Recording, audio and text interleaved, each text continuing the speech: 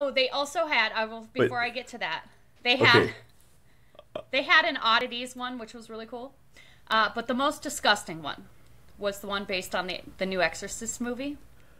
Oh, And okay. I am not kidding when I tell you the smell in there was horrible. Now, I'm not a fan of like haunted house smells anyway because they pump in some sort of weird stench Funky. to like Yeah. to fuck with you. But there's a scene in that movie where one of the girls writes mother on the wall with shit. And it's And when you walk into that room, it smells like human feces. And I was like, and what's so funny is there's TikToks there's a specific TikTok actually that my friend Aaron found and sent me. And it was like all about Halloween Horror Nights. And they walk into that one and they're like, what's that smell? Because that is exactly what you feel the whole time. You're like, oh my God. I had to cover my nose for the rest of the time I was in there.